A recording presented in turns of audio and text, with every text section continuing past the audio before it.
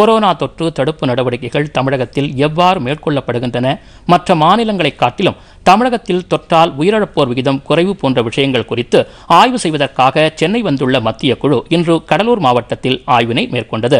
ஏற்கனவே தமிழகத்தில் தொற்று தடுப்பு நடவடிக்கைகள் குறித்து ஆய்வு மேற்கொண்ட மத்திய குழு மாநில அரசுக்கு பாராட்டு தெரிவித்தது.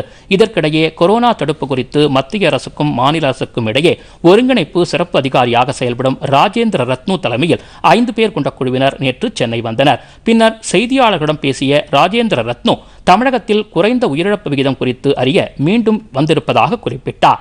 தொற்று பரவல் எண்ணிக்கை அதிகரித்துள்ள நிலையிலும் மாநிலத்தில் உயிரிழப்போர் எண்ணிக்கை குறைவாகவே உள்ளது என்று கூறிய அவர், இந்த விஷயத்தில் தமிழகம் முன்னோடி மாநிலமாக விளங்குகிறது என்றார்.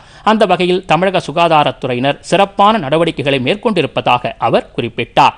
மத்திய குழுவினர் சென்னையில் 3 தினங்கள் தங்கியிருந்து ஆய்வு மேற்கொள்வதுடன் அண்டை மாவட்டங்களான செங்கல்பட்டு, காஞ்சிபுரம், திருவள்ளூர் மற்றும் அரியலூர், விழுப்புரம், கடலூர் மாவட்டங்களுக்கும் சென்று தொற்று தடுப்பு நடவடிக்கைகளை அங்குள்ள சுகாதாரத்துறையினரிடம் கேட்டறிய உள்ளனர் என்று அவர் மேலும் குறிப்பிட்டார்.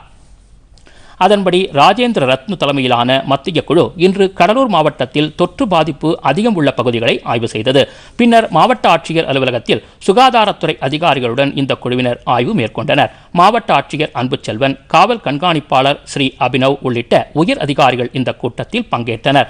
பின்னர் செய்தியாளர்களிடம் பேசிய ராஜேந்திர ரத்னு, தமிழகத்தில் தொற்று பாதிப்பால் உயிரிழப்போர் விகிதம் 0.8% உள்ளது என்றும் இது மாநில அரசின் சிறப்பான செயல்பாட்டை வெளிப்படுத்துகிறது என்று குறிப்பிட்டார்.